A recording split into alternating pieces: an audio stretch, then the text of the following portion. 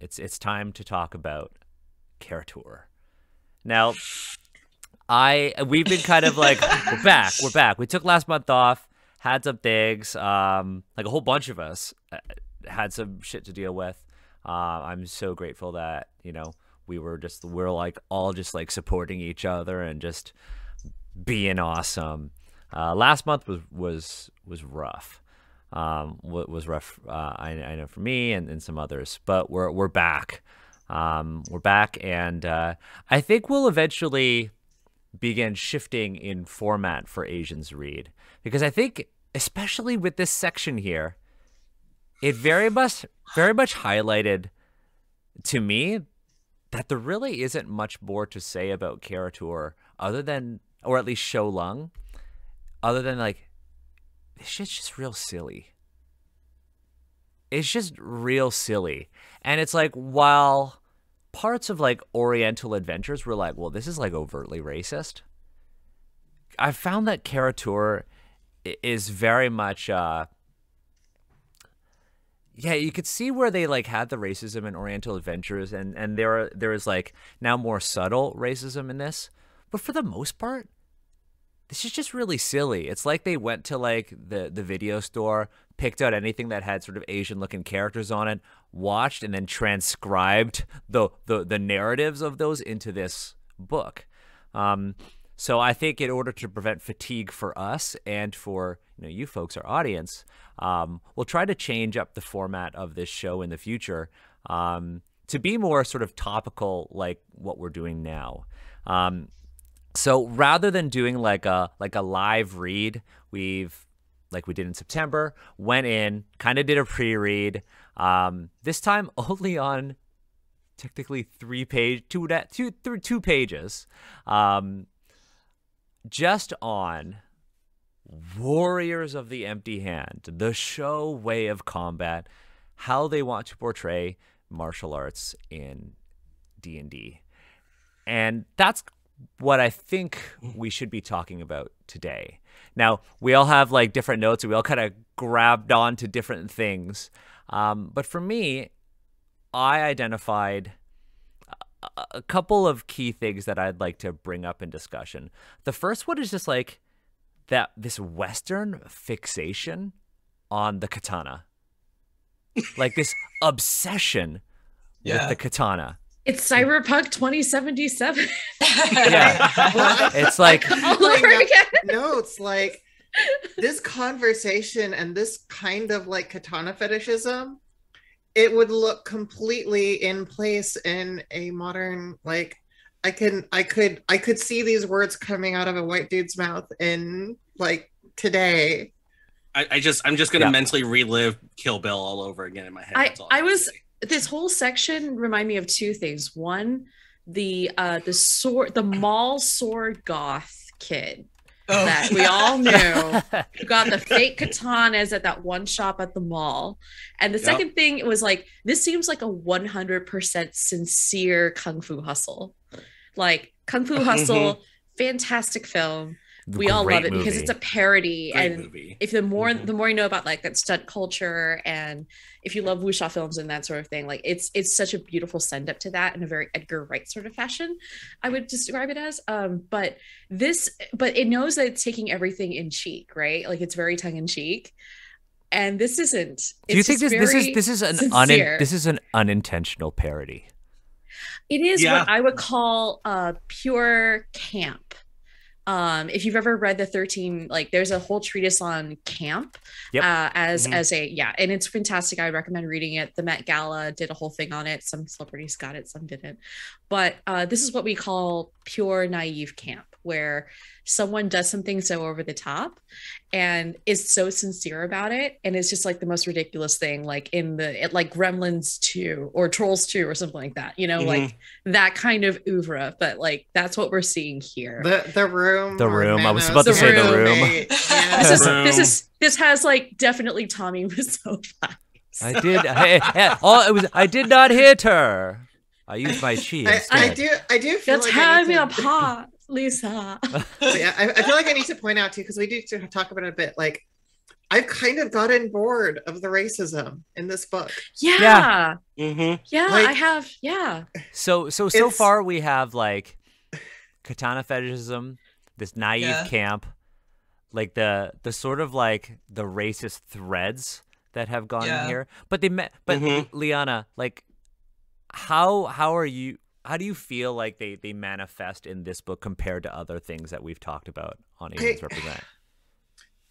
It's very obvious because it's written by Katana Boys, but the racism. The Katana Boys. That's a gang right there. The 90s boy band that never took off. Thank gods. Sorry, you set us off there. Any producers watching, I'm happy to license that term for you. You know, make your boy band, live your dream. But no, it's like it's very clear that it's like partially fetishistic, partially like kind of sincere, but it's sincere in a creepy way, kind of admiration filtered through the lens of very problematic and racist things that were prevalent in the late 80s. But it's like I'm bored of it. It's like, oh well, here's this again. Like we know the worldview, we know the kinds of pitfalls that they continue to just like dive into head first. Yeah. And it's just kind of ho-hum at this point. It's like that's why I think a change in greatest format. hits of the 80s. Yeah. That's why I think we need to change the format up for this, because we know what this is. We know what this is all about, right? And it's just like you said, it just keeps repeating those same sort of stereotypes, those same sort of racist beats. And this We're really just looking for the new stuff at this point. Yeah. well, something that we do see that is slightly new but not great, like from a game design perspective, is that each of these schools is presented as an adventure hook. But the thing is that it's the exact same adventure hook again and again. It's like basically it's a setting in which like you and your party, if anyone wants to go like learn and become part of the Iron Hand School, or like the I don't know, the 5-star school, the Northern Fifth School. And there's like one school that's like more for women because it's like not about strength. Which is weird. And He's trying to make Wing Chun. They tried to make Wing Chun, but basically it's like the same beats over and over again, right? Where it's just like you go, you learn the thing, and then there's like certain like weird fetishized like stereotypes where it's like you punch hot gravel, or like you have to take a stone. You have to take a stone out of my palm. Take someone out of palm. Come on. My personal favorite is you have to punch iron sheets, and I'm just going, yeah, okay, because okay, sure. but it's the same thing over and over again, right? Which is like, again, we're seeing a bunch of laziness here with regards to the potential of the material that can be done. Like it's the same school, it's the same thing over and over again. So just watched a bunch of movies and then kind of I'm just going to say they probably watched the one movie. Right, yeah. Like I don't even feel like they watched a lot of movies. Like I know a point I was making when I was writing my notes is like, for people who are trying to, you know, take wuxia, like they've watched less wuxia than I have. And like, I only kind of tangentially consumed wuxia since, you know, growing up Viet. There's some of that we would get and that we would watch, but it's not a huge cultural thing for us per se. Yeah. It's more Paris by Night. Yeah, sure. Paris by Night, absolutely. Yeah. So, and like I know we need to do an Asians Represent watch party at Paris by Night, by the way. Sure, let's do it. Yeah. We also we could do that one after Bahubali too. Yeah. Okay, let me just put a note. I'll put a note right now. Paris by Night. Emma, you were gonna say something? Oh, I was gonna say, like, for some of it, there might have been, especially in the 80s, like access issues for some of the media. Fair, fine, whatever. But in general, we were talking about like the problems with Kara-Tur and how it's a little more, so it's not such overt racism, but I think that there's value in going over this and having people say, okay, and now here's another example of that exact same thing.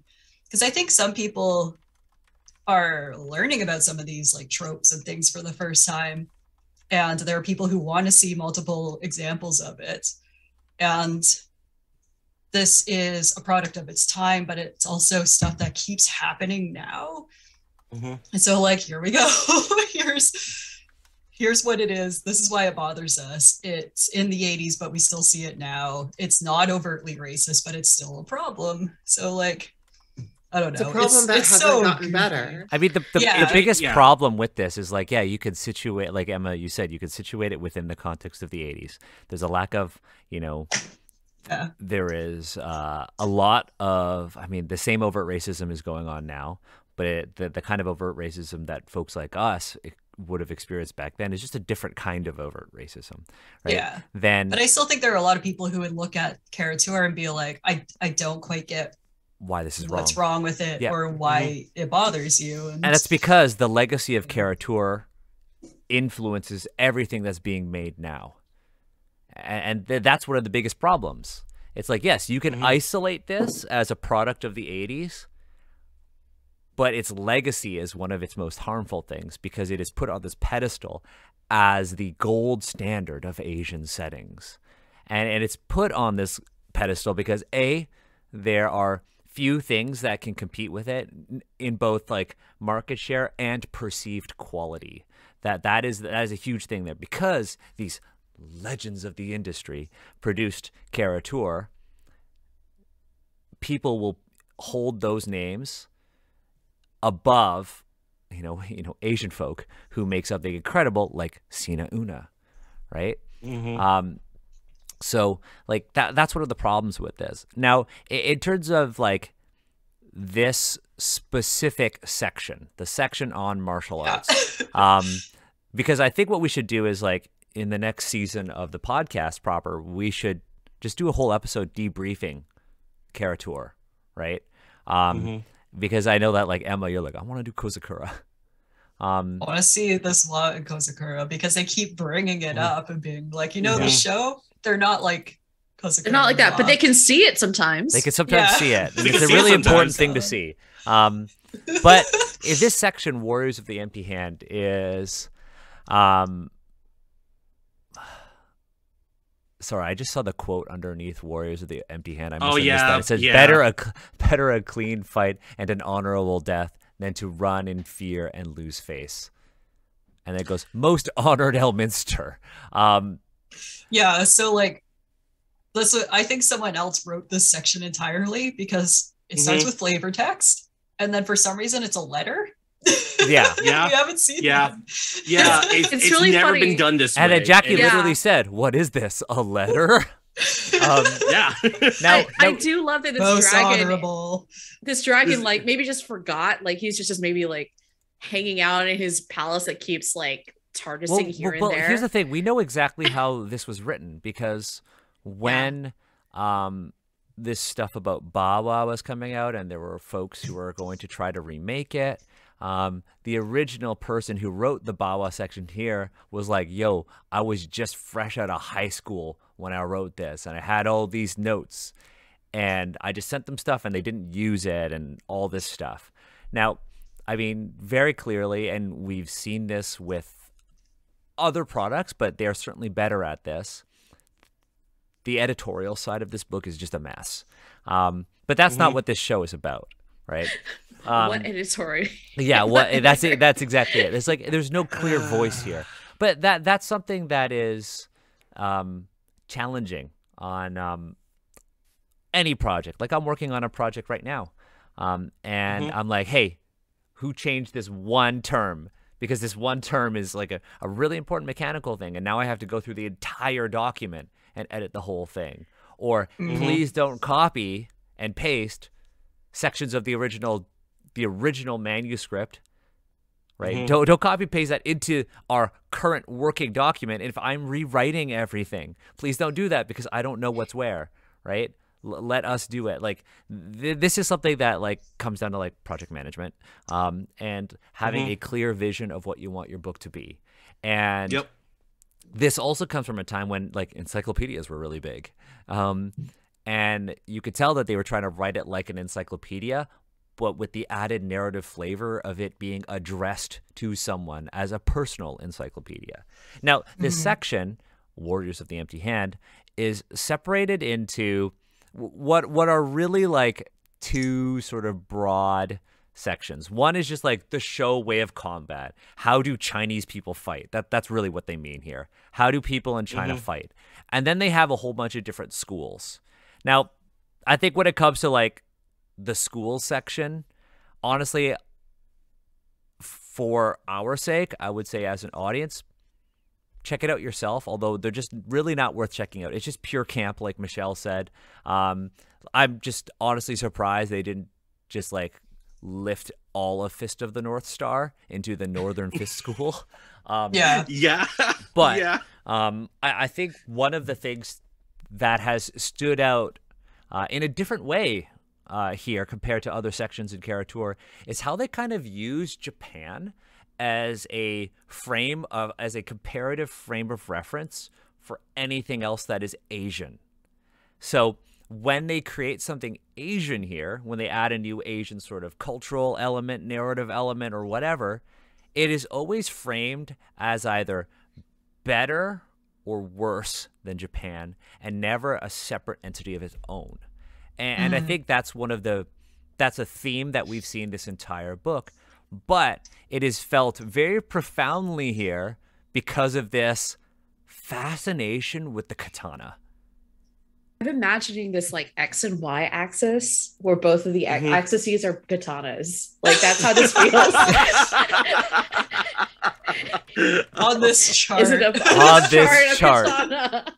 Oh my god. Oh my god. If you're out there, please make us if you want to do a little fan art of just like There's katana katanas as a katana graph. katana graph. A sliding scale. A sliding On the scale. sliding scale of katana. The sliding scales of katana. Well, it's really like, does it have katanas? And it's just like Asian setting, check. It's like bones or no bones day. Yeah, it's really it. But like here, what's really interesting is because like in the show way of combat section, they literally open up with the show are not known for the quality of their sword makers. Now, this is something that I wanted to start our discussion with, because there are multiple reasons why this is here, and there are reasons why I understand them putting this here. One, already mentioned, right? Access to literal knowledge. In the 80s, I find it highly unlikely that anybody would be able to actually find real good information on Chinese swords, right? You may be able to go to a martial arts school and learn a little bit about that, or learn about like maybe Tai Chi and use of swords in Tai Chi. But swords as a core part of like the martial arts tradition, I understand them not having access to that. This is also a thing that you see in overall Western understandings of, Chinese swords. Actually, our friend, Accented Cinema, made a video on like why people don't know about Chinese swords. And in the end of the video, he basically was like, I really don't know. So I'll spoil the ending for you there. But I will, in my research, I do know why. Now, there are lots of very famous Chinese swords. Many people might not even know any of them, right? But Chinese swords figure very heavily in martial arts media, right? You watch a movie like Hero, and it's like Jet Li uses a sword the entire movie. One of the main characters is a sword master. Yeah. Right? You watch, really any martial arts film, and there will be one character who uses a sword. You look at Your Hidden Dragon. Yeah, exactly. The Green Destiny. Fighting over the Green Destiny. Sword. The Green Destiny, right? But you still think about like Western media, and like folks who may not consume a lot of martial arts media may not be even able to recall, right? This, a named sword or a famous sword or like a legendary sword in Chinese culture. And that's totally understandable, right? Swords are just there, right? In Xinxia media, it's like, we're flying on swords. We're riding on swords. It's fucking badass, right? But, China doesn't have its sort of like Excalibur legends, right? China doesn't have swords that kind of pervade other forms of media like in Japan. What's the grass cutting sword? What's that one? Oh, Kusanagi. Yeah. Kusanagi, yeah. Yeah, right? Like you see this sword in But, video like, games and anime. Kusanagi's not a katana. But see, here's the thing though. These legendary blades and these legendary weapons are basically adapted into other forms in different media. Right. But you don't see that in China. And that's because in Chinese history, swords weren't named. Swords weren't named. I mean, there are certainly legendary iconic weapons, right? Like Guan Yu's Guan Dao, right? Is a legendary weapon that everybody knows about and associates with him. But there is really only one period in China's history where swords were held in such esteem that they were written about in ways similar to Japan and ways similar to Europe. But because of conflict and because of the way, history is preserved, very few people know about this. So lots of us know about like the spring and autumn period and like the Warring States era, right? Like of the Zhou dynasty. But there was a state called Yue. And in the Yue state, and their rivals, the Wu state, they are basically credited by scholars as being the only place where early Chinese sword legends emerged from. And historically were one of the very few places where swords were actually named. Like had given unique names. And there are legendary bladesmiths who are attributed to these periods. But because Yue was one of the warring states that was later annexed by the Qin, their history is lesser known. So the sort of tradition of sword naming and the sort of heavy emphasis placed on swords is not as common or pervasive throughout China's entire history. Likewise, with Chinese martial arts, the sword is only one of the 18 weapons of Chinese martial arts. And so there isn't this like central weapon. When you compare it to things like Europe, where like the sword is a knightly weapon and is emblemic of the knight, right? Or Western perceptions of the samurai, where they think that the katana is emblemic of the samurai, but the samurai used so many different weapons. Yeah. Well, it was the symbolic weapon in the last status decade. symbol. Yeah. And I've talked about this before, like the perception of samurai really comes from only a very limited portion of time. And it's a time when the samurai were not really warriors anymore. Where they were frantically revising history to assure their own relevance. Yeah. And that's where that Japanese concept even of samurai and swords kind of appears, because it gets published a lot by a whole bunch of dudes who aren't allowed to fight anymore. It does. Yeah. It does honestly make me wonder, just because the Western history did have this kind of like sword fetishism already in it, which is why with the samurai and all of the revisions and whatnot, it just made the West naturally more inclined to kind of vibe with that concept. Because honestly, there aren't a lot of named swords in Japan either, and like I said, Kusanagi, the one that is named would be more like a Chinese sword. Yeah, it's probably like a straight blade. And around the time that it comes into being, metallurgy was like adopted from Korea and China, and so swords looked like the swords you see in China around the same time, and like the 300 to 600 AD area.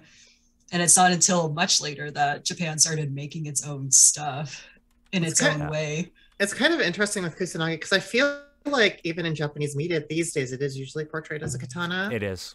Yeah. Yeah. Also, from what, and correct me if I'm wrong, like from what I understand about Japan's access to things like iron and steel, and like there wasn't really a lot of that like endemic to the country, and so it's funny that this section actually talks about like the superiority of the katana and Japanese metalwork. When I'm like, actually, no, like for a really long time, it wasn't like Chinese weaponry and Chinese swords were just better because they had the smiths, they had the technology, and so it's a little bit, again, just pointing out, just kind of centering again around like Daniel's observation about like with this fascination with katanas as the apex sword of the East, just is sort of very strange because it obviously belies a lack of research about, I guess, Japanese the history of Japanese like swords and metallurgy and whatnot. But then again, it could just be like they just didn't have access back then in the 80s. But but planes were around. I guess they could just fly there. I don't know. Like, yeah. Well, people. I mean, but even in the 80s, I doubt they would have had that budget. But yeah, I was gonna say they didn't have the budget for that because even then, like taking an airplane flight in the 80s was really expensive. That's true. I think one thing I don't think we've ever spoken about on Asians Represent is the fact that, so when they're like, yeah, they're like, the katana is Japanese and the fist is Chinese. Oh God, I can't believe I just said that. This. Somebody clip that. Oh God. Someone else can clip me just like yeah. So they're like, yeah, there's no swords. The katana is that's what this section also says, right? The katana is Japanese, the fist is Chinese, and like the noble lance is European, right? And they're just trying to create these distinct differences. And I won't even let's not even get into like the stereotypes they want to say about Southeast Asia, right? And like weaponry. No, because they would. I mean, like joking. A lot of this like media is like, oh, the real weapon is their ability to use their terrain, because obviously their understanding of Southeast Asia comes from portrayals of the Vietnam War. Right? Yeah. The land is their weapon. The land is their weapon, and it's just like there's so many problems with that.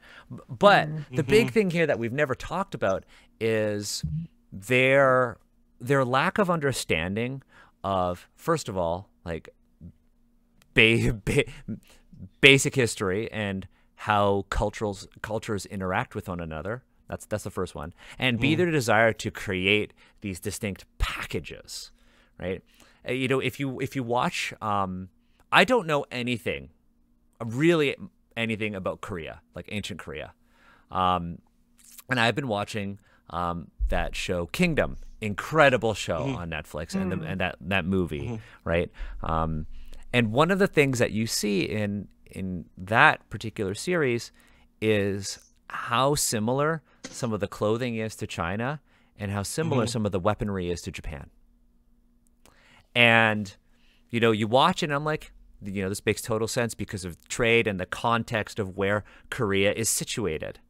But in a campaign setting like this, they're like, no, everything must be distinct. Everything must be different because trade and cultural, sort of contact, that cannot happen. Yet you go to like medieval Europe and you're like, sword, sword, sword, sword, sword. It's all the same, right?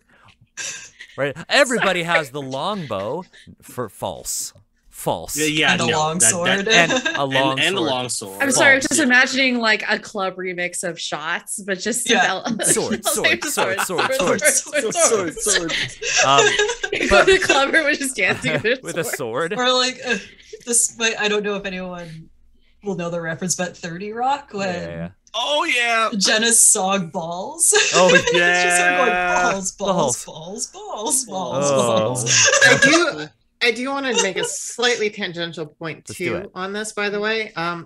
You often see, and I will treat this argument as good faith, even though it most often is not. You will often see people assert that because D&D uses a pastiche of all of Europe for their default, the fact that they are doing this to Asia is fine because turnabout is fair play. No, it's not, first off. And white people should demand better too. Yeah, what Like- D&D does That's- to Europe I've is never also understood. bad. I've never understood that. They're like, Europe we do it to has Europe so too. so many rich cultures and identities. And if that is your background, like for example, I am half Scottish, or well, I think like a quarter Scottish, and I've got various European ancestry in there. But like Scottish is my other primary identifier, and we have a very distinct culture.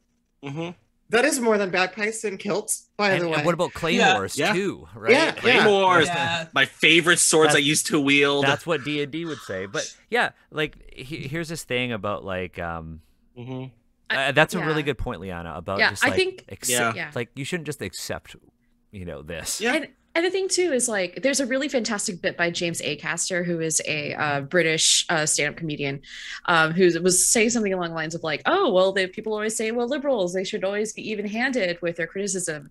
And it's like, no, you're not. Like if you see someone, like he pointed out a situation was like, if you see someone like a kid bullying another kid, and you just walk over and you tell that kid like you're a piece of crap, and then you'd look at the kid who's being bullied, it's like, you're also really terrible. And like, yeah, I handled that situation really well. I'm so even-handed. It's like, listen, you're both shitty. Yeah. You're both pieces of shit. And then you just walk away. You're both like, bad. I handled that. Yeah. I'm a My good work person. here is done. Is done. I've saved the world. But yeah, it's just like you have to treat these things differently, because in the real world where we all live and engage in society, like we are treated differently, and we're treated not as well because we are people of color. And so that anyway. Yeah, and so like I think like a big takeaway, I mean, even from like this, well, if you're watching this live or if you're watching this on YouTube, with episode 44 of Asians Represent, where we talked about, connecting and reconnecting with your cultural roots, right? This is a journey for everyone, and it's a learning opportunity, right? And we even look at like the mixed race representation episode that we did, episode 43 of Asians Represent, right? There is so much more to include in your game that I actually want to circle back to episode 43, because there is a thing, I don't know if you noticed, Master Quan on page 20 of Kara-Tur. They have like a gaijin kung fu master, which I would really like to kind of dive into, because I would love to hear everybody's thoughts on that.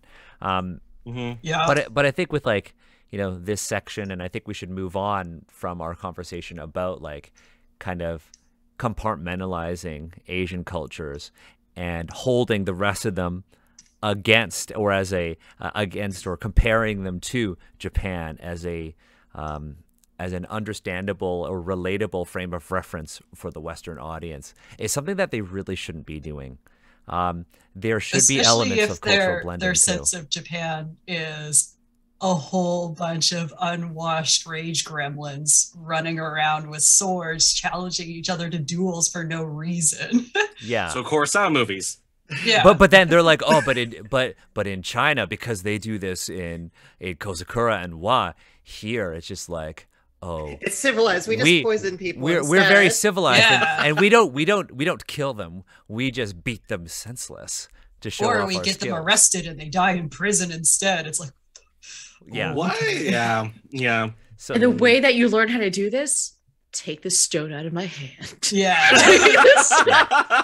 and so I think it's really the interesting bell. how they've kind of tried to portray Asian martial arts here. Now I'd like to dive into more of the sort of like the D&D things, a couple of things of note, and I don't think we really have to elaborate, because we've just been saying this over and over again when we talked about like the monk in D&D and whatnot. But in this thing, there's like, yeah, because Japan has the noble katana, China has the fist, and therefore they don't use weapons.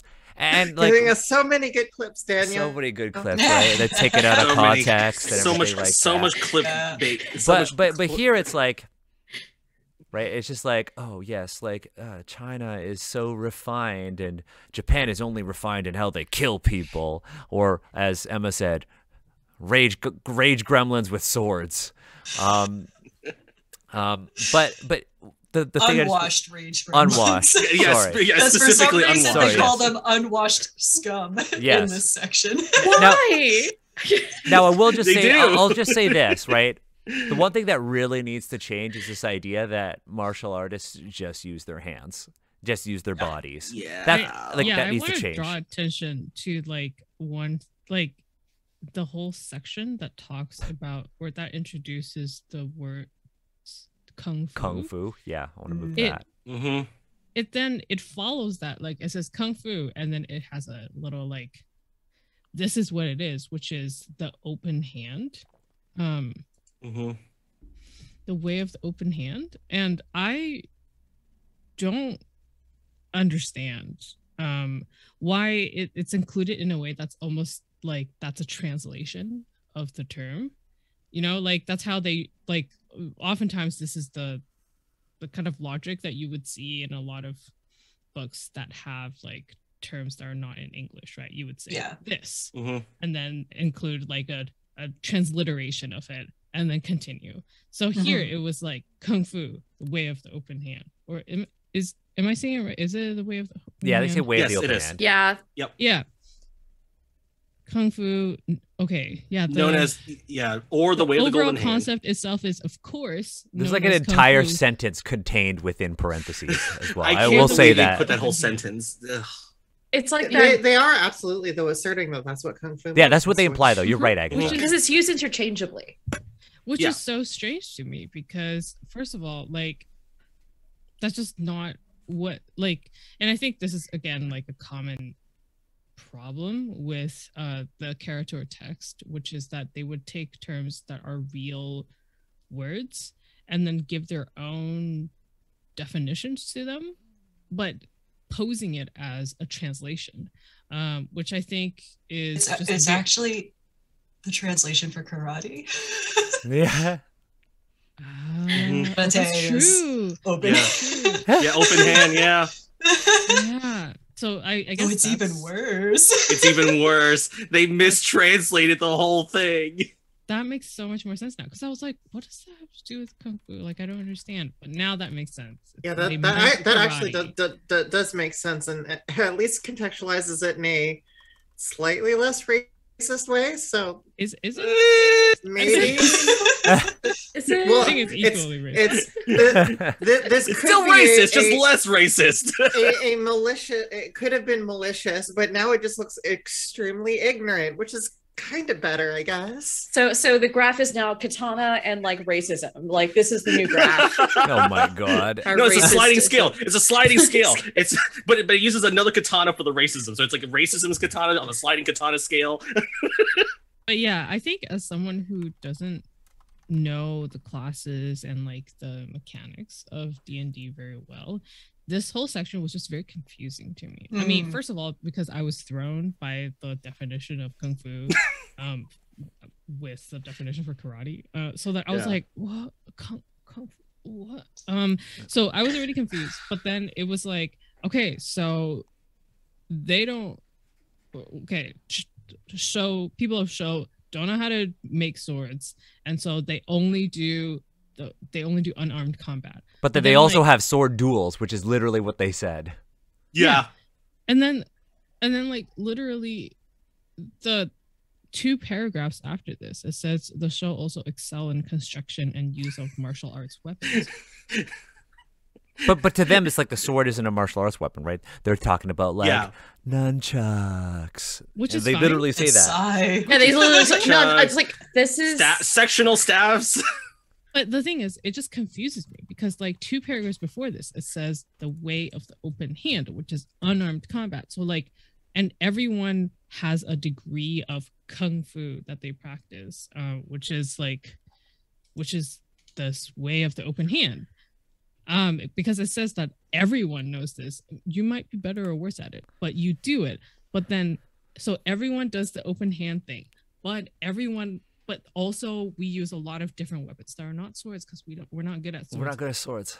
We're not good at swords. We're not good at making them. We're not good at using them. So But these. is it unarmed combat or is it not? Like I don't. Yeah. They don't have an understanding of it. That's the problem here. Yeah. It's because they're like, oh, like the show way of combat is open hand, but also open hands that are closed around weapons. I think what it reminds me of is that someone's trying to do a live commentary of like a Chinese martial arts movie where they're like trying to write an essay and they're writing it live as the film is going and they're just like, oh shoot, they actually use weapons. Yeah. Also, like level 1 is Tai Chi. Like everyone starts out with Tai Chi. Which and I feel for both. babies Yes. and women. Can you imagine babies in Tai Chi? The baby's like lying there going. Wait. Did you remember there's the other thing that threw me off in this section was the civil logistics of each town has one or two like dojos and teaching halls, and I'm just going. I'm like, literally, you what? walk into every town has a Get out of my get out of my dojo. But like, it's literally like this is that thing. It's like we want to have this separate from Japan, but we don't know how to articulate ourselves, so we're going to use Japanese terms. It really is like Kung Fu Hustle. Like it really is just like everyone's a secret Kung Fu master. Like it's and I love that, like, you know, when they do get to that part about like everyone knows a little bit of Kung Fu and everyone solves their disputes with Kung Fu, and I'm just going, oh yeah, so Kung Fu Hustle, okay. I think they don't duel, but they do showdown. But they street scrap, rumble. they brawl, they rumble. And also, like, and the magistrate is like, why are you guys having conflict? Fight it out. And it's like, which is like, wait, but also like then we had this whole other chapter about law and order. But they also said that like warfare is seen as just an honorable way to settle disputes and conquer new territory. It's like, sorry fam, like I gotta conquer you folks, it's for my honor. Also, by the way, we're totally gonna go unarmed combat because that's fair, and we're just going to completely just beat you for it. You mean like the end of Shang-Chi? Sorry. Whoa, spoiler alert. Whoa. Oh, I haven't seen it yet. No, I'm just like big CGI kung fu battle. Oh, well. Yeah. As expected. As expected. But that here's the thing here that like we haven't even talked about yet, and it's that like they literally put in the stereotype of all Asians know kung fu. Yeah, actually, it literally says it. The sentence literally says, like, every level of imperial society and shows people are all familiar with at least one martial art, although not very. Can you imagine if everybody knew at least one martial art? First of all, you have to master one martial art. Everybody has a lifetime worth of skill. Well, the toddlers start learning Tai Chi in the very beginning, so like right out of the womb, boom. Also, you're learning Tai Chi. That would be like saying, that'd be like saying Liana is like you come out of the womb knowing like jujitsu, and then also like since you're also part Scottish, like you also can make haggis. Like that's like your thing. Oh well, here's the thing. Like Michelle, you bring up a really good point, and one that I wanted to make. And it's that, see, you mentioned like jujitsu, and then for the Scottish part, you went to haggis. Hilariously, you went to haggis. Yes. But here's the thing, right? And you see this in like every D&D supplement. And it's this idea that Europe doesn't have martial arts. And that only Asia has martial arts. What the fuck is fighting? Like, yeah, by the way, there's an entire technical manual on German longsword. Yeah, or like, oh, there is an entire practice industry called historical European martial arts, right? Well, Europe even had unarmed styles. They have unarmed fighting. They have manuals on how to grapple and stuff like that. So again, it's this idea of using martial arts as a way of exoticizing the East. Europe doesn't have this, and we won't frame the way. This isn't a martial art. Like Europe had its own martial art. Sorry, Liana. Boxing's a form of martial art. It is woefully different than a lot of other fist-related combat. Okay, my apologies, Liana. You would have had half jujitsu and half. You can choose either between caber tossing and you can either throw trees at people or you can hit them with your claymore. So those are both very tempting options. See, can I take a disadvantage elsewhere and get a bowl? You could make your own style. You make your own style, combine it. Yeah. Like in the chat, jujitsu haggis. Instead of jujitsu like Kaisen. you can stick the claymore in the caber and then you yeet the caber. I'll have to make a Valor character that can do this at some point. I mean, here's the thing. I mean, we'll get into. I want us to end with like the system part. So I want to talk about Valor. But it's that thing that bothers me about this is they're like, yeah, martial arts don't exist anywhere in the world. And on top of that, they further try to reinforce this by in this Masters of Kung Fu section, they literally say that Chinese people invented martial arts. Like there's in the West, if anyone like accidentally tried to smack you with their hand, you just be like, I don't know how, and then just grab like I don't know, like his phone and just be like, but there's this thing. It's like Oh, here it is. Literally under the Masters of Kung Fu, they say the Shou are known as the best martial artists in all of Kara-Tur. I think they're kind of playing on the Bruce Lee movies and the Chinese nationalism versus the Japanese in that sort of sense there. But anyways, they are the inventors of the science of unarmed combat and have devised literally thousands of styles. Now, here's the thing. To say that like the Shou are literally the people who invented the punch is just wildly incorrect. You heard it here, folks, right? Like the Japanese, katana. The Chinese, the fist.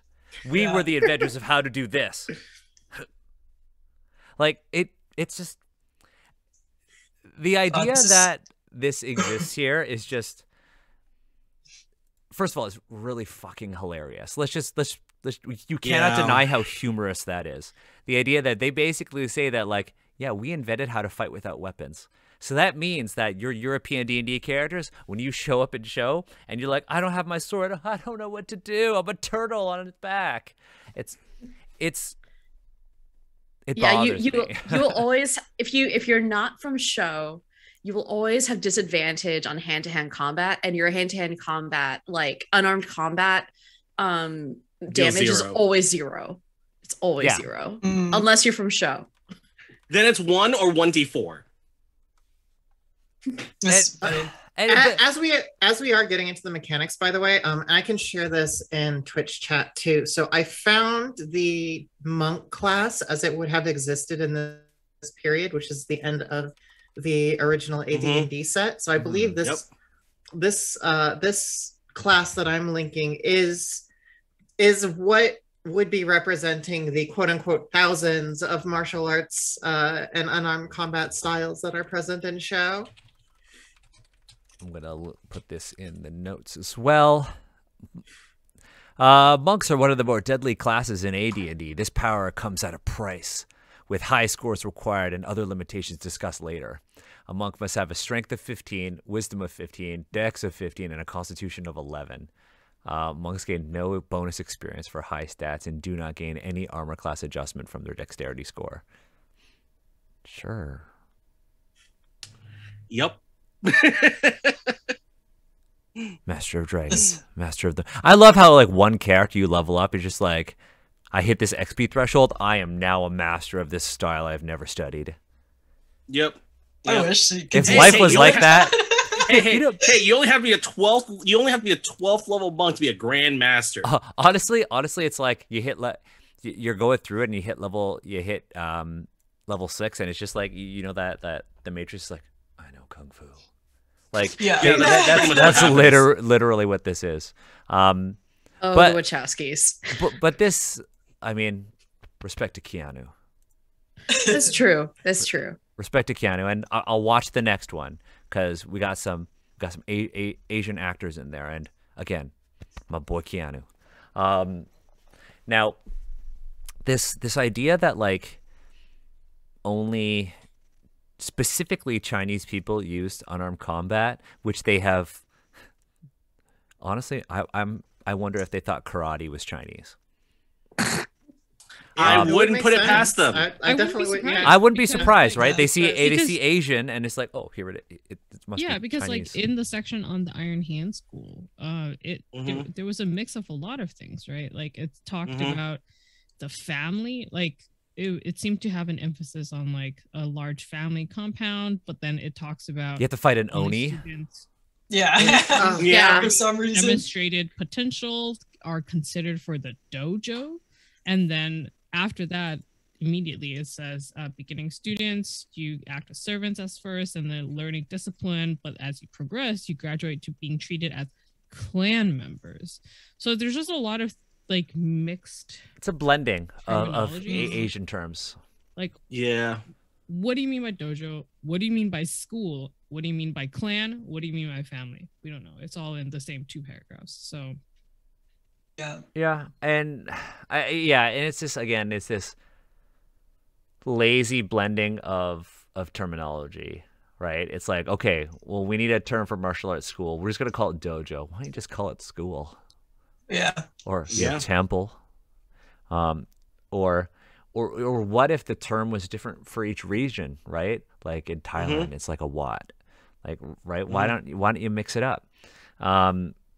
Now, I do want to point out too on this class, you start gaining followers and you make your own monastery after 8th level. Mm-hmm. damn, that's fast. Yeah. Wait, Yeah. do you is like construction skills one of these various Scroll, things? yeah, if You you, gotta build the You temple don't need too. to do construction skills because you can punch iron plates and bend them. So yeah. At 8th level, after you beat another monk of 8 at 8th level, because again, we settle Mhm. things with violence. You start gaining followers. Because they saw you beat this guy up. Yeah. Yeah, Yes. yeah. Yeah. So you Yeah. you take over the dojo. Does the do- Yeah. well, okay, here's the thing though. Well, let's also kind of go back to this late 80s, early 90s, like dojo fights were like a thing in North America.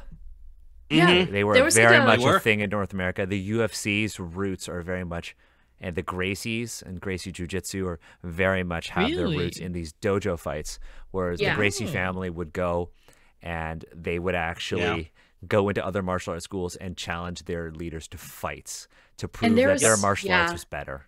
There was a Yep. a terrible, I forget which movie, what the name of the movie was called, but there was a terrible movie that actually used this idea of like competing dojos as an allegory for the Cold Wars. They actually had like an American fighting a Russian like in a dojo. I mean, we had that for Rocky. Yeah, I was gonna say, Yeah. Yeah, it's basically Rocky like and martial arts Rocky. I mean, do you folks know who Shou Lung is? I'm not No? Sounds familiar. Okay, so this is it's a modern phenomenon, but Shou Lung is like an MMA fighter, not even a very good one, but an MMA fighter who gained notoriety in mainland China for going around and challenging traditional kung fu masters. Yeah, in yeah. real Mhm. fights and broadcasting them. And it escalated to the point where, because Chinese martial arts are very much a part of like the national and cultural identity of China, that the Chinese government basically said that you cannot have masters anymore because it makes the nation look bad. In these televised fights between an MMA fighter using skills that are not Chinese and beating Chinese masters who are old. Some young though. Yeah. But these dojo fights were very much like a thing. So I get what they're getting at here, and I understand the historical context to it. It's just lazy. It's just lazy.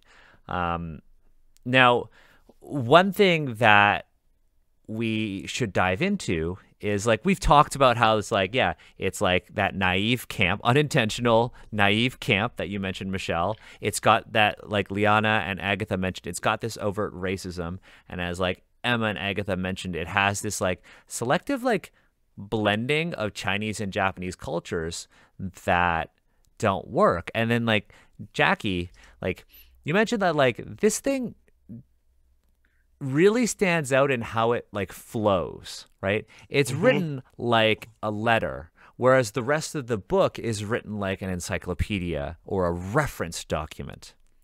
Now, there are going to be folks who then read this and say, okay, well, what do I do in game? Now, on page 20, the last paragraph of the left column, they actually say, when dungeon mastering combat in a Shou Lung setting, first of all, in a Shou Lung setting, grammatically very weird. You should say when dungeon mastering combat in where your stories are in Shou Lung or something. Because when they say Shou Lung settings, they're just saying like Chinese settings, or because Shou Lung itself is supposed to be the world, right? It is useful to think of the differences between a Japanese samurai movie with its grunts, bellows, challenges, and swordplay, and a Chinese kung fu film with showy displays of kicks, punches, and bizarre weapons. Bizarre. And then they kind of go into like, what are some of your narrative prompts? They say, you know, conflicts between rival temples, like we talked about. Martial arts schools and martial arts masters are very common in Shou Lung, and many adventures can revolve around themes common to this genre. Now, they haven't really talked about genre in and of itself, which is a problem. Now, I can't fault them for that because I find it really unlikely that they would be able to articulate the differences, what wuxia is, right? So like, and like we talked about this, like Agatha, didn't we talk about this yesterday? Like when folks are like with like wuxia movies and stuff, people don't consider it like differentiate between these genres. It's like, yeah, this is just a martial arts movie. Yeah, I think it was you who said that, Agatha, or something. I don't remember.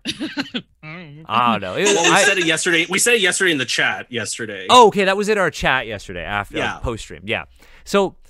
This part is something that I kind of want to lean into with the rest of our time because they've given us all of this flavor. Let's not even talk about the quality of it, but they've given us some flavor. And now they're like, okay, here's how you use it. So take the Japanese movie, look at your katana slider, and on one end of your katana slider, you have grunts, bellows, challenges, and swordplay. And on the other end of your katana slider, you have showy displays of kicks, punches, and it's not even just a fist because there's also bizarre weapons. What does that even mean? Now, because exactly. I was thinking like also known as weapons. Weapons. Yeah. No offense, but like there have been some improvised? interesting weapon choices from Europe. Yeah. Also, I mean, like, here's the thing: they're like sword play versus fist play. But like the bizarre weapons, I think I think the bizarre weapons are them basically fist play. Another beautiful clip that we can use. Daniel Kwan, piece of advice for all of you folks out there. But here's the thing: it's like by saying bizarre weapons, they're basically saying like, oh, these are uncommon, and people. Oh yeah, and somebody in the chat noted fist play is a very different thing. It's true. And bizarre weapons is basically a way of saying weapons are uncommon, right? Weapons are uncommon. So this really doesn't align like a lot of the like, Iron Hand School, 5-Star School, Northern Fist School, Southern Star First of all, School. okay, sorry, this is First of all, exciting. They're like okay. the 5-star school.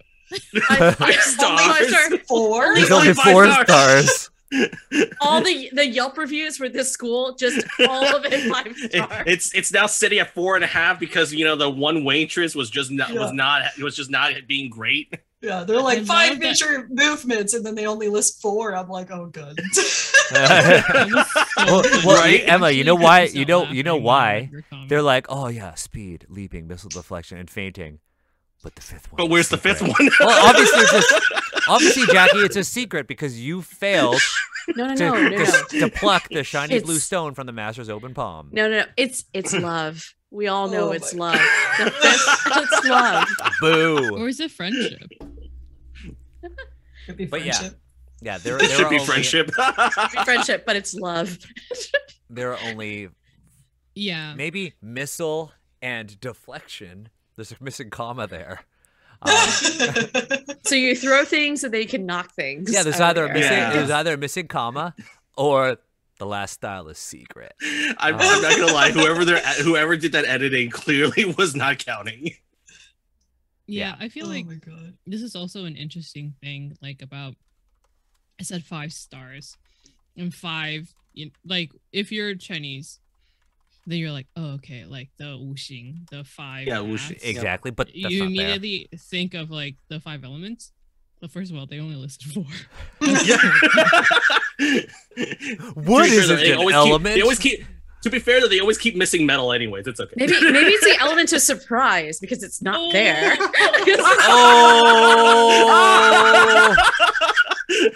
Oh, that Michelle wins right there. Wow. Oh, that was good. So it's That going was to be good. Always oh gosh, Michelle, why? speed, leaping, missile deflection, fainting, and surprise.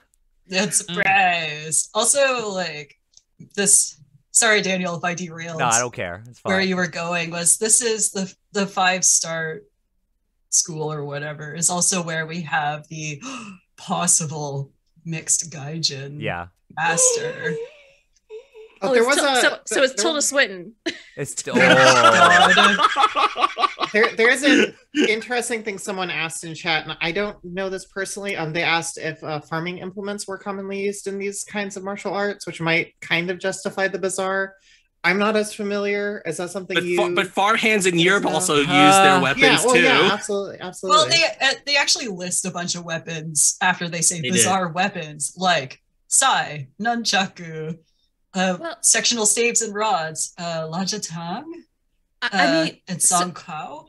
So the use of farming implements and like and a derived weapon from that, like I know for sure that there was a hoe or no, it was a rake. It was a rake that was used by Friar Sand in Journey to the West. Like that's the only one I can think of off the top of my head. But yeah, Friar Sand definitely had a rake. Now, but if you look at like the sort of the classical big guy? So if you look at like Chinese martial arts, now the list will always change. But they said like, oh, there's like the 18 weapons. And they're like, oh, Chinese martial arts are based around the 18 weapons. And for the most part, none of the 18 weapons are like sort of mundane things. Like the closest thing may be a staff. But the staff itself doesn't necessarily have to be wood. It may also be iron. One thing that they also failed to include, which honestly would have been a lot more interesting, is, and this is what I would have done if I were to reformat this, in Chinese culture, like there are like 4 noble flowers, there are also 4 noble weapons, and each one serves a different purpose, right?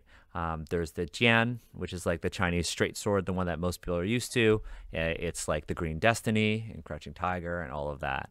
The jian is like the noble gentleman weapon. It's the weapon that like was originally used in warfare, but became a status symbol, a scholarly weapon, when it was replaced by the Dao, which is like the sort of the commander or general of the weapons. The Dao is the Chinese saber, right? And the Dao itself would be comparable to like the katana. Although there are certain versions of the Dao that are similar to like the Nodachi. There's literally a Dao that's the horse chopping Dao, or the horse beheading Dao, because it's just like super big. And then of course there's the spear and then the staff, and those are like the 4 main ones.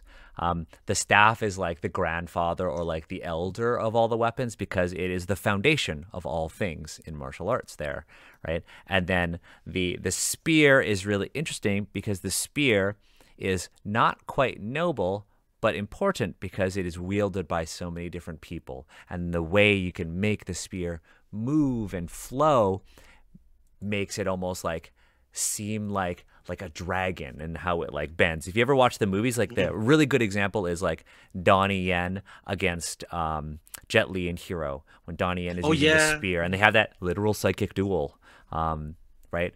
But because the spear is so important in warfare, whereas the Dao is the general, the spear is the king, right? Because armies win, armies are needed to win. And these are like fundamental parts of Chinese conceptualization of weapons. And everything is kind of based on these 4 weapons and rooted out of them, right? The Jian is noble, simple, but takes the longest to learn and master. So it is therefore, you know, the gentleman's weapon, because you're so refined and you know how to use it. But none of that is present here, which is unfortunate, because even if they wanted to keep it real simple, they could have reduced everything to 4 weapons. And it still would have had a lot of really interesting narrative flavor. It would have been a really easy way for them to push product, because you could have done like a supplement just on the gentleman's weapon, the Jian. Could have done one on the Dao, the saber, the Chang, the spear, or the gun, the staff, right? And then you could have had schools dedicated to each one, and one 5th school that uses all 4, right? I was hoping you say a surprise. It's just, Or a 5th one. Surprise! Yeah. Just, Surprise. 5th one, you just use surprise. I think it's Surprise! I mastered all 4. yes, surprise is that you mastered all 4. Right, or there other could be ones. a master who trained everyone, and each student was only able to master one when the master could use all 4. The thing is, I think about like wuxia movies, or I guess if you want to say like kung fu films, where there are a lot of like really bizarre things that people fight with. It's true, and I that falls under like the improvised weapon trope in a lot of wuxia films, right? Like where people would like start fighting each other with benches, Umbrellas, umbrellas, like so. Jackie Chan movies really popularized that too. In the Yeah, exactly. Yeah. Or That even is- if you watch like the movie Shadow, bladed umbrellas that shoot knives. Yeah. That's a cool so movie. I kind of like I understand it is. where that is coming from, and I feel like if they were to really go wild, and to be like, oh, yeah, like bizarre weapons, like a bladed umbrella, like a hat that spins and cuts people's heads off, you know, like if they want to go like really commit to the camp, I feel like I would kind of be down with it, like, because I'd be like, well, yeah, it's just so unrealistic that I wouldn't have any expectations about, like, I wouldn't mentally be like, okay, but that's not how it would be, because like, well, yeah, obviously, so it becomes actually bizarre instead of just, you know. But Yeah. they did that. But they did that though. weaponry. They did that in Oriental Adventures. They put the chopsticks there. Oh my god. Yeah, they did. See, that's where it can go wrong, right? That's where it can That's go true. wrong when they list chopsticks as weapons, because chopsticks are already seen as bizarre, right? To the West, it's like you're eating with sticks. You're eating Right. with your These books also constantly ascribe some kind of mystic significance to chopsticks. Yeah. Which again, oh, do they? it's a fucking fork. Yeah, It's you a eat fork. with them. Yeah. Yeah. It is an eating implement. Just stop. Yes, I just imagine it's like the Little Mermaid with a fork. It's like that's kind of how I feel like they are with the chopsticks. It's honestly, that's very apt. It's I'm sure incredibly apt. I'm sure somebody's like, oh wow, they're eating with tiny little quarterstaffs, like. But like, here's another problem. Like you brought this up with actually, you know what I want to ask? Do you want to talk about Master Lin Quan Shu first? I did have a little rant. Let's hear it. All right, Yeah. here's Go your for soapbox, it. Emma. Yep. All right. Get it. Okay, so where's this description? It's So 20 page uh, 20. Master Lin Quan Shu is a slender woman with startling blue eyes, obviously the heritage of Gaijin ancestry. Also, they constantly say Gaijin instead of Gaijin, so it's like, if you're gonna use a crappy word, at least get it right. Oh, I but missed like, that. they, I pointed it out. They kept saying Gaijin. Anyways, I hate it when people say something is obvious. I have students do this in papers as if it's a form of argument. It's just like clearly or obviously. It's like, no, you have to demonstrate that. But also in our notes, I put like a mini rant about the range of human variation. And I just, for something like this, it's like, one, it's not obvious. Two, is Gaijin here referring to just people who aren't Shou or people who are not from Kara-Tur? Because people if we're who are going not to- from Kara-Tur. Because if we're going to go broad Asia here, there are many people from Asian cultures and countries that have blue eyes.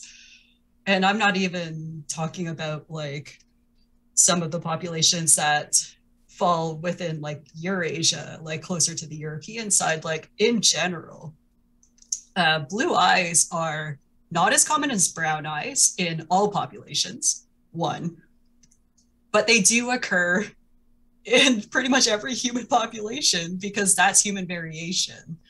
It's something you learn in like intro to anthropology, is that there's just as much variation within a population as there is between two. So like you're more likely to see the full range of human traits within a single group than you are to see like major differences or variation that, you know, exists in one group but not in another. Like blue eyes in an Asian person does not mean they have a particular ancestry. It doesn't mean that they are necessarily mixed and somehow lesser. And like, why did they drop this here in this way? Yeah. And let people play with it? With It's very just going little, to be with very little damaging. context, right? It's Yeah. like we're gonna put an something exotic within something we're already making exotic. Yeah. I have, yeah, and I need to point out that like of all of the mentioned leaders within the schools, the martial arts ways mentioned here, the masters, she is the only woman mentioned, and then I just feel like they like that's the style is specifically for women too. Like that was something supposed. I think it's supposed to be Wing Chun. And there's just something about the whole thing that feels icky to me in a way that is very much like the Oriental fetishization of women. That is, and that's one specific section where it's like, okay, like I'm not saying that if something is located in a bathhouse that it's necessarily sketchy. There are a lot of non-sketchy bathhouses. Yes, we know that. But that's where people go to wash. But at the same time, like it's the one that has like a woman master, and then they immediately go to talk about like attractive traits of this person, right? Like, oh, slender, startling blue eyes. And then also it's in a bathhouse. It just like it has a lot of connotations that I do not like. Where it also like, smacks of the Memoirs of a Geisha. So much so. Like the book has definitely not earned enough benefit of the doubt for me to think this anything other than very intentional. Yeah. Oh, it's 100% intentional. This is like they wanted to have an exotic dragon lady kung fu master. And like a sexy school. A sexy one. Basically. Yeah. And when we contrast that with the southern Sexiness? Sexiness. Sexiness. That's a sex. Yeah. Oh, but God. I mean, we contrast that with the other master that actually has a little bit more of a description, which is Master Lu Willow at the end of page 21, first column. The Master Lu Willow is a slight, quiet man with flowing white hair. And it's like his modest manner and dress conceal a potent will. And I feel like we're touching on a couple of, issues with depictions of Asian men, right? Or there's just like do the twirl. You gotta do the twirl. Gotta do the twirl. Also like effeminate. Yeah, effeminate men. And modest, slight, quiet, like this idea of Asian men not being like physically large or like they're all kind of small and slight. Small and slight. But they will mess you up. Yeah. Just get a beard out of the way. It's like you have to like put out a candle using your will. You know what I do? I just sit there and wait for it to go out. But yeah, that's how my will works. Patience. Yeah. I'm not gonna lie though. When I was gonna type this into our Zoom chat, but I'm like, I'll just say it. When I first passed the test of no wind, my mind immediately went to you got to hold in a fart. Yeah, I also thought like Naruto style, you win by farting. You win by farting in the Chunin exam. In the Chunin exam. Well, I'm glad we're all aligned. Are you all? Did you also think that, Agatha? I immediately thought of like the tuna exam. The tuna exam when he beats Kiba. Yeah. When he beats Kiba, it's Kiba, right? Yeah.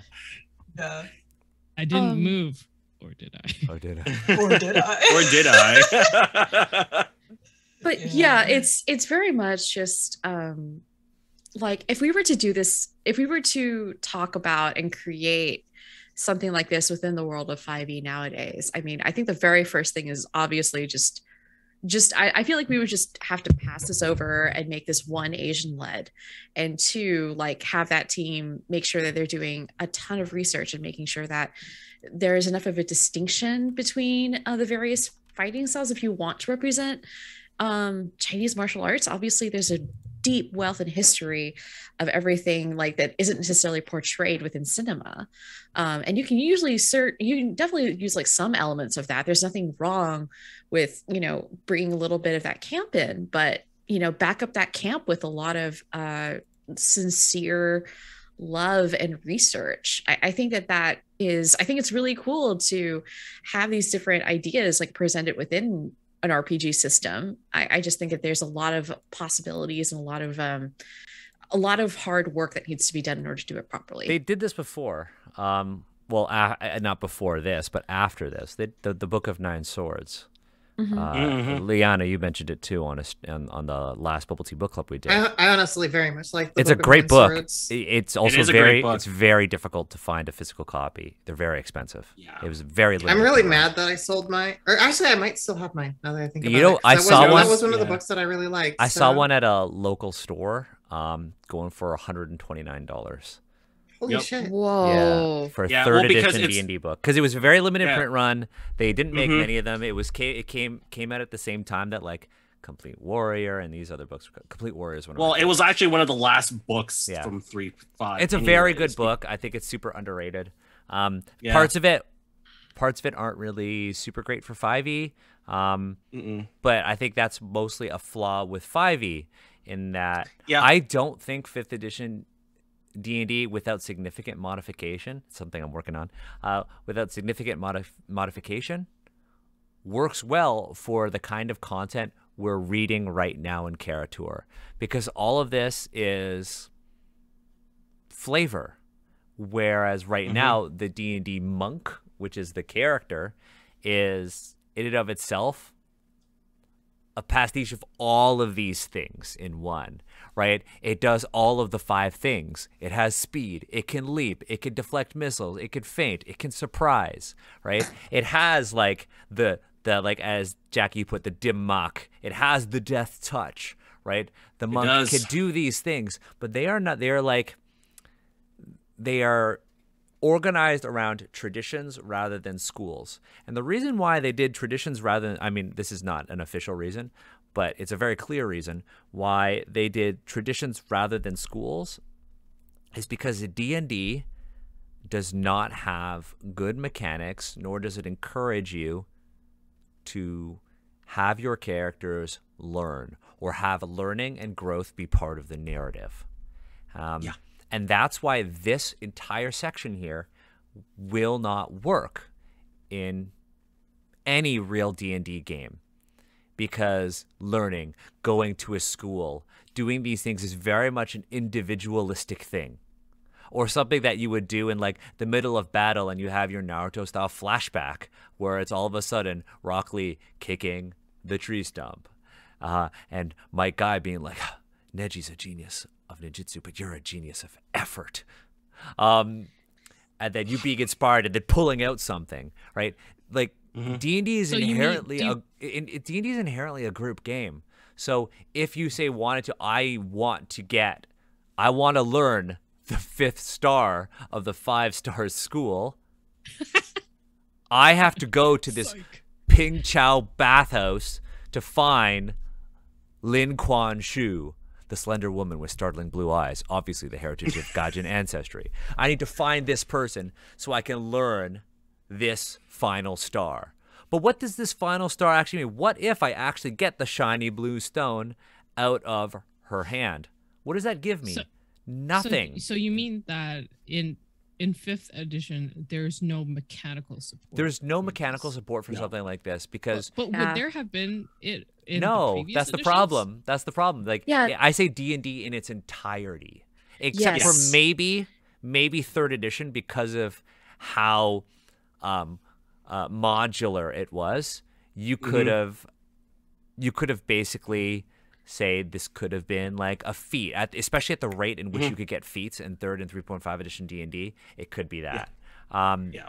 But Yeah, it's still, Yeah, well, because I will say because I read through Tome of Battle so much, the Book of Nine Swords so much. So like, there's one like a lot of the elements of 3.5 they actually did encourage learning. You could learn out as part of your downtime activities, and there was they would break it down. There's like a process. Most of the time, it's mostly gold expenditure. It's mostly gold expenditure because for D&D the economy makes no sense anyway. So they're like, what are you gonna do with 2-3 million gold? Well, you got to spend it on something. Self-improvement. There you go. And so it's like there's that, and also like there's usually a positive lesson there though, spending money on self-improvement. But that is unintentional. That was unintentional, but it really was, because I don't think anyone was thinking about it at the time.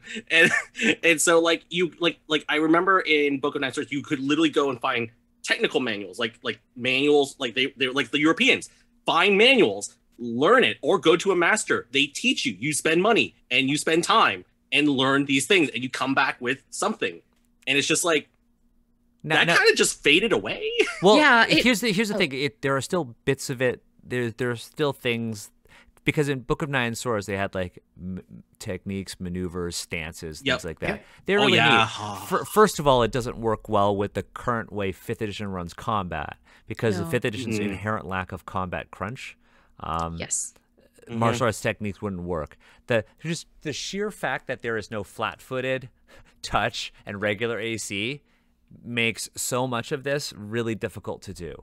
The fact that you cannot now assign numerical bonuses to things, for the most part, means that a lot of the really interesting things that are in Book of Nine Swords don't work. At the same time, there are systems like Pathfinder 1, the Swashbuckler, or the Gunslinger.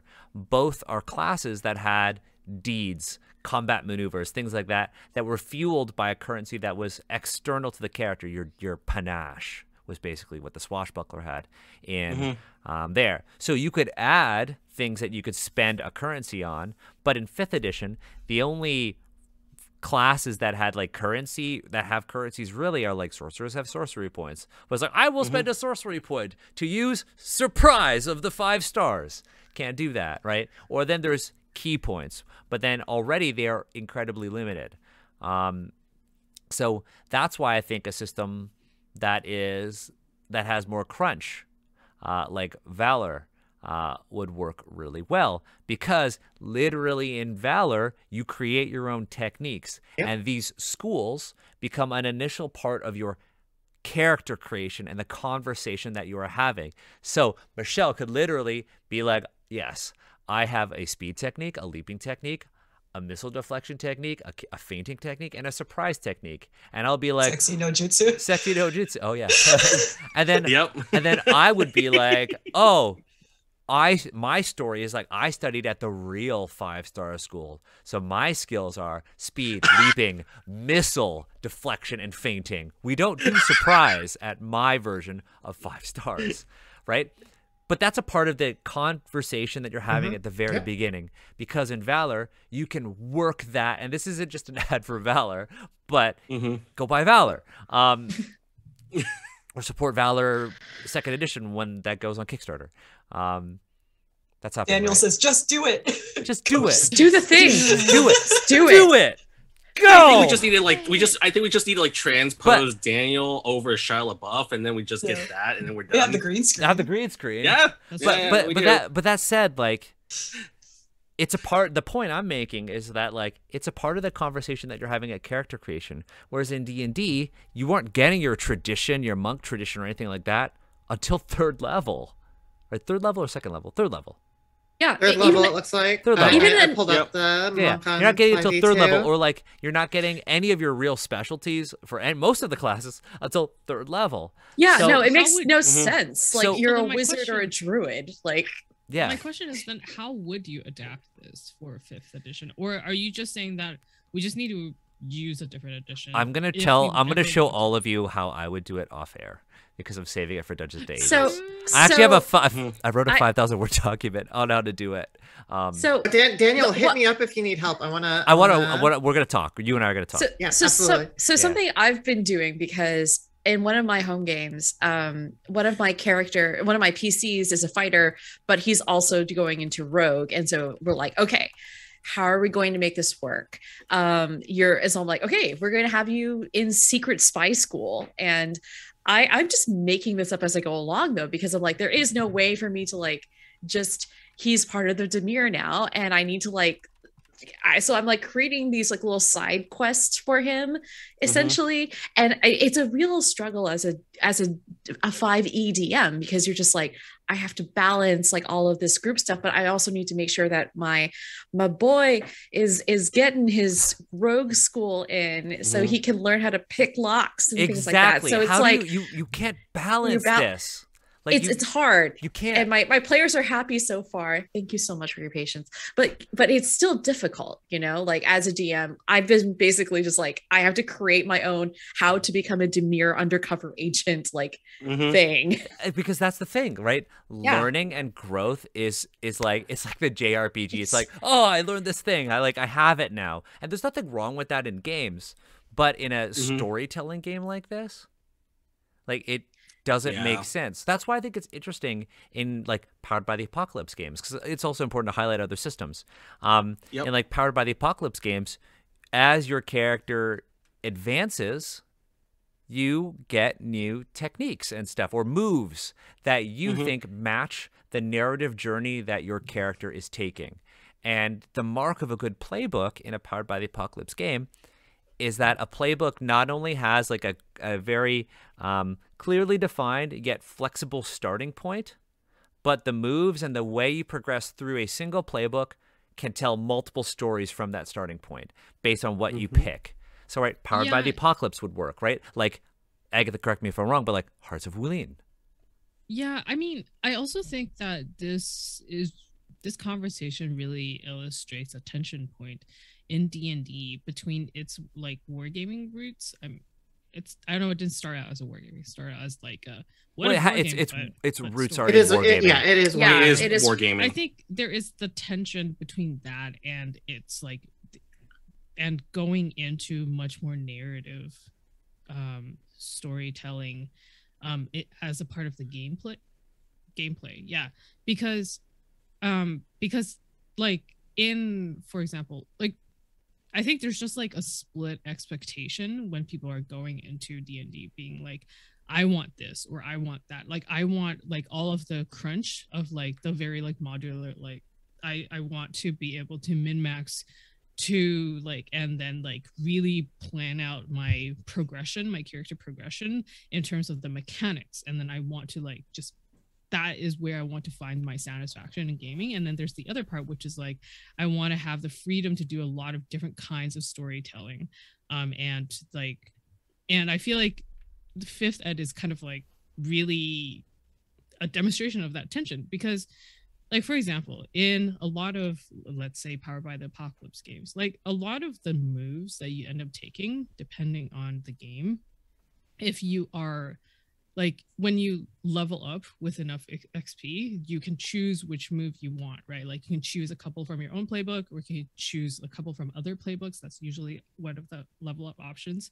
And a lot of those moves are not necessarily like stat bonuses. A lot of them are actually just like other narrative type moves that you can take. For example, like they might be a move where like let's talk about Monster Hearts. One of the moves that you can take as a ghost is I don't remember what the name of it is called, but it's basically you can phase through walls and be an actual creep, because that's like kind of like the that's the theme of that playbook, is like you're the loner creep that people ignore, but also because everyone ignores you, you can like you see a lot more than other people do, and you get access to a lot more information. And this is like, and then so that's your theme. And it's not really like oh, okay, so like what kind of advantages do I have because of this? Like what kind of mechanical advantages do I get? Advantage to like phase through walls? No, you get just the narrative aspect of your character now. Before I was just a ghost being sad, but now I'm a sad ghost who can also spy on you when you two are making out because I have a crush on you and I know that you don't like me. Like that's the kind of that's Monster Hearts. That's very Monster Hearts. And that's also like, because it is already a much more like storytelling based game. Monster Hearts is a game about playing teenagers who are monsters and trying to find your own identity, but also being assholes to each other. Like that is the point, right? Like also known as also being teenagers to each other. Yeah, let's just, you're just being teenagers. Monster Hearts teenagers, TM. So like in that one, I feel like it's like, so some of the leveling up things are just narrative, right? But like in D&D, it's like the core of the game is still combat. So it's like, I think it's very tough to like be like, okay, some of the level, because like, for example, like things like this, where you like go to a place and then you learn new moves, or like you like learn like who you are by mastering this path, by putting out this candle or whatever. Like that's, I think that can just be a narrative thing, right? In a different kind of game that is not D&D.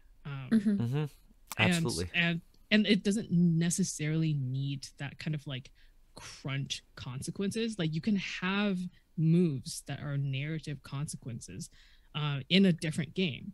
Because in a different game, you don't necessarily need to have those stats laid out in order to make that happen. Because like, oh, like what's the game? Quest, like in Quest, right? Like yep. This could work in Quest where you just like spend the action point and then this do happens. the thing, and you can make what you want, like exactly what we did with Amar's character. Quest is another great one.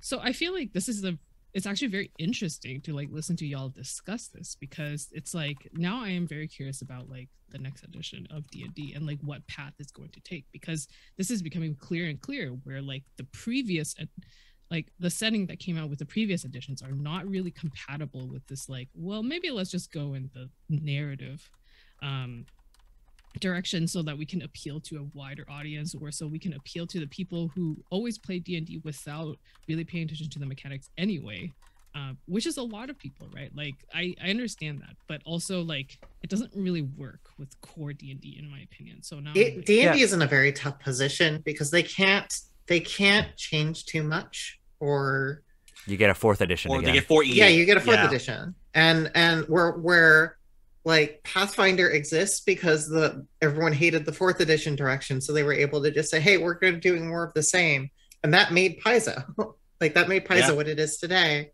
Shout out to the Paizo Union. Paizo Union, Paizo absolutely. Union. Solidarity.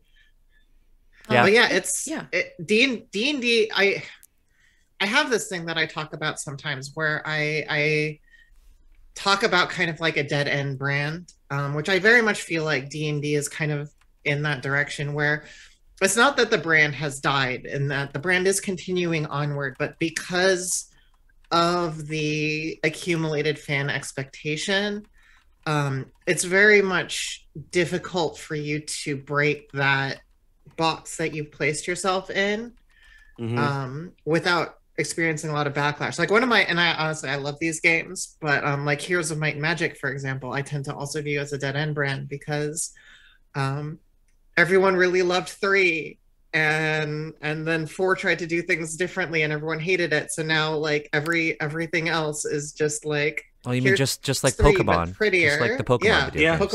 Pokemon is absolutely a dead end brand in my opinion. It's very true. As someone who still plays Pokemon, me too. I'm playing Fire Red. Pokemon is I'm playing Pokemon. Is doing some very interesting things in their spin-off space, though. I am super excited about Pokemon Diamond Legends, or Arceus Legends. oh, because it's different. Yeah, it looks really cool. Yeah, and I'm super excited about that. I'm happy to see that they're doing that because they're trying to break out of the dead end. And you're seeing like Pokemon Unite and Pokemon Tournament and I'm really all sorts of enjoying other Unite. stuff. I mean, like, say what you want about that, but like, I really enjoy Unite just because it's different. Also because I can just be Snorlax. I mean, facts. The thing. Someone let me know when Starmie's available. Yeah, not yet. That would be cool.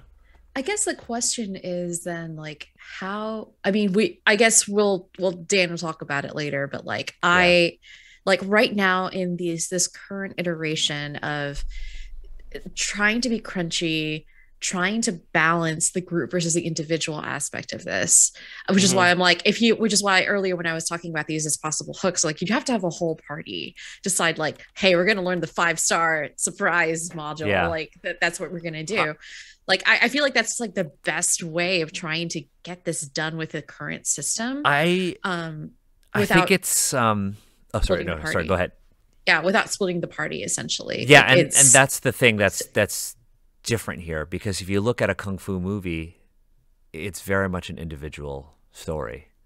For many of the things that they're looking at here, right? Or even if you think about really popular stuff right now, like Word of Honor or like The Untamed, really they follow like a character or two and their journey, right? Or right. So then it's Kung Fu Panda, not Kung Fu Pandas. Or it's not, and we could see where this actually goes wrong in other popular forms of Asian media when you look at something like Naruto, right? When you look at something like hold up like my partner, huge fan of Naruto, like literally I don't know how far into Shippuden, but it's been like a month and a half and is almost done the entire series. Super into it, right?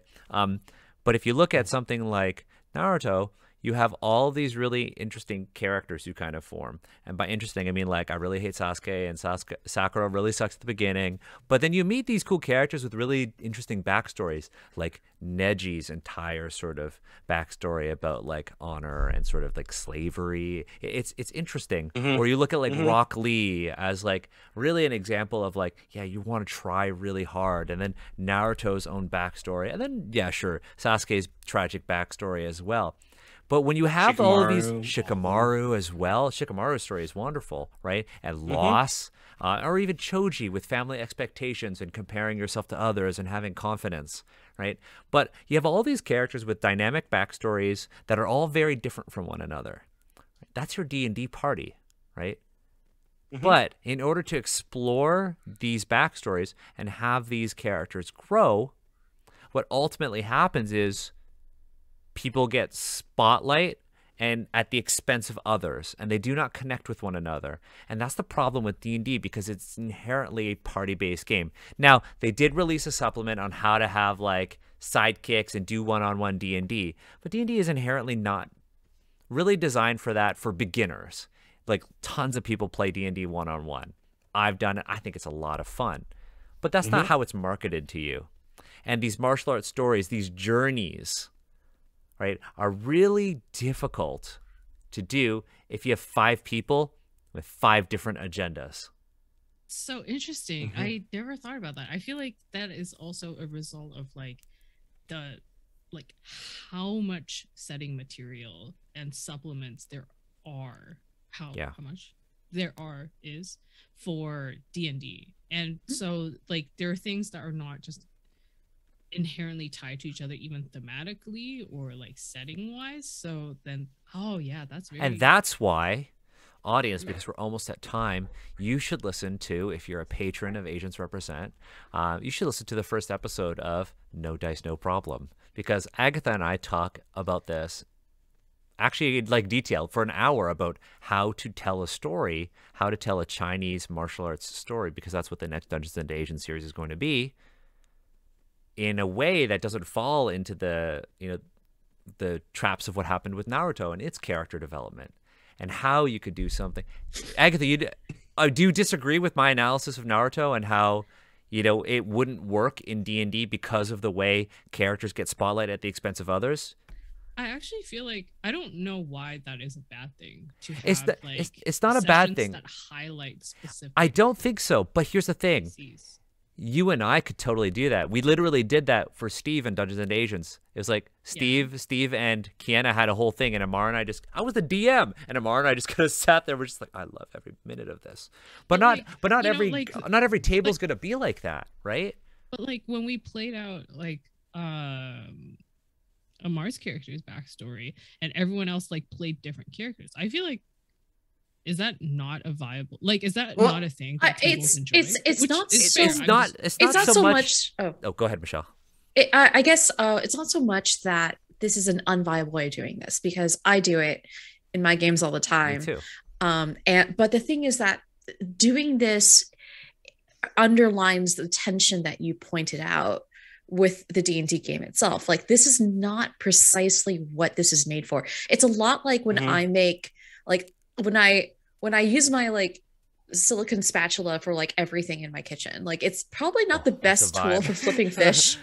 Like it's probably not the best tool for flipping fish, but like I'm gonna do it anyway because I really like this spatula and I know how it works. It's bendy and heat resistant, so like I'm gonna do easy this. to clean. So in Michelle's mind, is D&D the silicone spatula? Yes. Yes. It's very much like taking a unitasker and forcing it to become a multitasker. Daniel's just going to note that at the 2 hour and 4 minute mark, Michelle says something funny. Okay. I do want to say, and this, I think this would be a good standalone episode. This is something we thought about a lot for Valor's design, for example. There are ways to do this, and I think there are a lot of, good ideas. I think this should be its own episode where we talk about kind of the personal journey as part of a party and techniques to do that, because I think that would be very interesting. I guess I'm adding this. I have a lot that I would say about it. Okay. I would love that. Let's give me 1 second while I write this down. Daniel adds new while episode. You write that down, I'm gonna add to that, because I feel like one thing that is I'm thinking back to Hearts of Wooing and the way that it's a very like one of the mechanics that I think is great in it is that everyone you create like backstory bonds with like a PC and an NPC, and like it's like a sentence that it's like that has space for you to fill out the names of the PC and NPC. And I feel like I wonder if this is also a way, but I don't know if that's like something that works with D&D or not in terms of the way that people usually play with D&D. But like, what if everyone is like you force that bond, like everyone needs to have some kind of like association in terms of their backstory with another PC, so then that it always ends up being just not one singular character's journey, but at least two. Okay, so I'm gonna add in session zeros. Yes, I was about to say that sounds like a perfect session zero conversation. It's always a good session zero. Yeah. Interwoven backstories. Yep. Yeah, that's the we're getting at time. Sorry, Emma. We're getting at time, but what we should do is we should do a follow-up, and I think basically what we've seen here is that, like, just to kind of summarize what has happened with this episode, I think this entire section on martial arts highlights a couple of things. One, it highlights the really overtly the pattern of narrative design that they've done with Kara-Tur, and it could basically boil down to one thing, right? Using Japan as a comparative frame of reference for other Asian settings within this world can be problematic, because not only are you viewing you're viewing things from like not from a culturally relative perspective, but you're also limiting yourself, right, to a really, really rich and nuanced world. Second, we've seen that this is very much a result of the inaccessibility of experts and materials, like actual educational materials in the 80s, that results in this, as Michelle said, pure naive camp. The third thing is that I believe that this section and the past half hour of our conversation basically boils down to one thing. The narrative of Kara-Tur is fundamentally incompatible with the mechanics of D&D.